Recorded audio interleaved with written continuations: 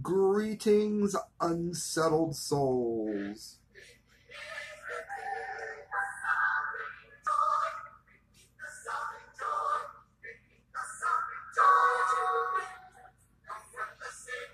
Indeed.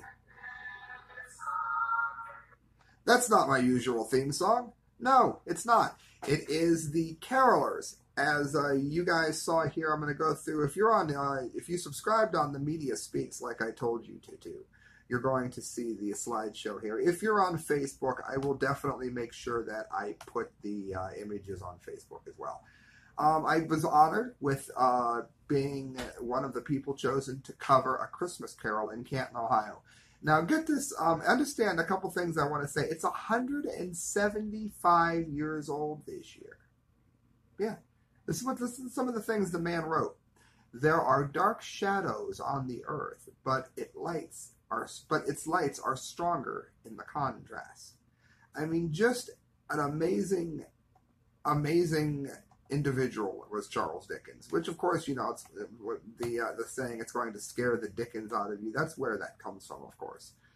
And I did some reflecting on it. First of all, I want to go to the performance before I talk about, I guess, what it meant. The performance itself had to have been as close to flawless as anybody could hope to see. John Jones is the gentleman who plays Scrooge, and he's done so for 9 years in a row. Absolutely astounding performance from him. There he is if you're on a screen share. The music of it was fresh. It wasn't the music that was in, and I noticed this last year as well, it's not the musical that most people think of with the version of Scrooge where he ends up going to hell and he's freezing. He's the only person in hell freezing. This one was separate from that one. This is different music. It's the one that's got the more modern terms music in it, including a song called "It Beats the Dickens Out of Me," oddly enough. I think what stood out the most is the fact that there are a number of people who have done this every year. This is the performance that they give each and every year. And they have grown into the characters, whereas you see people sometimes in plays who are phenomenal at their role.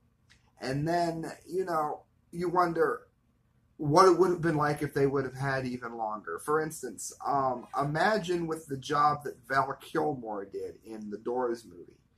Imagine if he was touring and actually enveloping that character of Jim Morrison even more. I mean, that is the kind of comparison I can use to how good Don Jones did here. And I think that's important to note. He's in Netflix specials. He's in all kinds of things. He's like a celebrity around here. And you couldn't ask for a better transformation. My father used to say that during the transformation when George C. Scott played Scrooge, that his exuberance wasn't quite what Alistair Sims was, who was arguably my dad and I's favorite Scrooge. You couldn't ask for a better job than Don Jones does. He is excellent at injecting a little bit of comedy into it, but I've seen Scrooges where that has almost been overdone, and you lose the general creepiness that was in the original book. That does not happen in Canton. The Grim Reaper, as it were, the ghost of Christmas Future, actually comes up out of the floor as like in this what looks like a burial shroud. Scrooge and the ghost of Christmas Past literally fly over the stage. They have real snow that falls on the crowd during the performance. And again, I think what separates it to a huge degree in Canton, Ohio, is the fact that these people have grown into the characters. They've done it every year, and it shows. It absolutely shows. They did an excellent job also with the sets. The sets were moved quickly, and it wasn't in the way of the performance. So, way to go there. And then in closing it, I want to say two things. First of all, I've heard this notion that Scrooge is a call to socialism because of the call to take care of the less fortunate. And I paid particularly close attention to the dialogue, and I did go back to the original book. I do read, believe it or not. I have read the original novel, and I'm going to write more on this for WitsNews and possibly Blasting News. So do me a favor and make sure you're keeping an eye out on this line for the next day or so, because I'm covering this for the Media Speaks here in the Correct Views, obviously, but I'm doing a write-up on at least one other outlet, WitsNews. So make sure you're watching this comment line for when those go up. But I will say this. I didn't get it as a call to socialism for a number of things.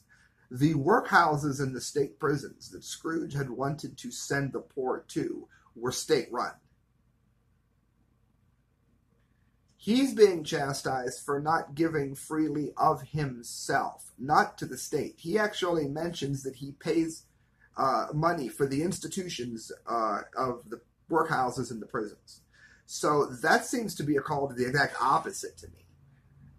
Second of all, when the Ghost of Christmas Present shows the two children, and they did an excellent job with that, by the way, at the Players Guild. They were crawling on the ground, but they did a really good job of not crawling like children, but crawling like zombies in some movie. The director really took time to make sure that they almost slithered to the stage. It was absolutely stuck to the general creepiness of that scene that I think Dickens had originally wanted.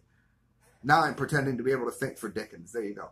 But that was that was really genuinely creepy. But he says that the boy is the boy is ignorance and the girl is want. And that they were Scrooge's children, and they now cling to him being Christmas. They now cling to Christmas because there was no hope given from him. The onus was not on the state to come and rescue everyone like some great nanny superwoman, but rather it was the job of Scrooge to give when he had been given so much. Like, I'm not a real big fan of Rowling from the Harry Potter series. I liked the first. My wife was way into them. I liked the first ones, and then it sort of got dumb. What was done to Star Wars should be a sin. However, she's one of the most charitable, kind, nice people who have ever lived with her money. I think Scrooge was being called to be like that, to be very charitable and kind, not to give more money to the government, which is going to waste it by the time it trickles down. Lastly, it stood out to me that when Jacob Marley visits Scrooge, Scrooge says, "You were always a good businessman," and Marley replies, "Business, humanity was my business. Not the state's business, not the government's business." So I'm going to write about this and go into more detail.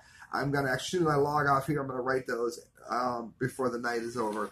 And I want to say that the Players Guild is running the Full Monty, Newsies, Ada, the Witch in the Wardrobe, Next to Normal, Jesus Christ Superstar, and Titanic this year.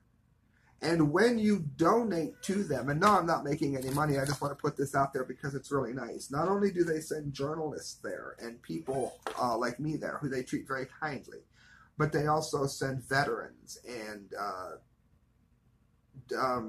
at-risk children and groups like that into the performances for free, and sometimes get them into a little bit of culture, and nothing else brings a little bit of joy to their life. So please do support the Canton Players Guild, and I'll be back tomorrow with the next day of your 12 days of Christmas. Do not forget that you can donate to me too at the correctviews@hotmail.com. It does cost money to go to these shows, to go to plays, even when they're nice enough to let me in, you still have to get there, I have to get back, posting time, research time, all of that.